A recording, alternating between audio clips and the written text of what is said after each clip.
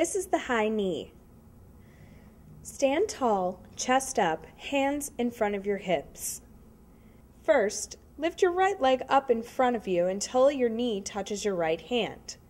Then, step back down and lift your left leg up until it touches your left hand.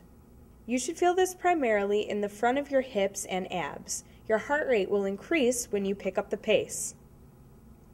Keep standing tall and start picking up the tempo as you continue your reps. Now continue to speed up the tempo until you're jumping from foot to foot. During the high knees, remember 3 things. 1. Bring your knees up to your hands during the exercise. 2. Focus on speeding up the tempo as you become more comfortable with the movement. 3. Each left and right knee strike counts as 1 repetition.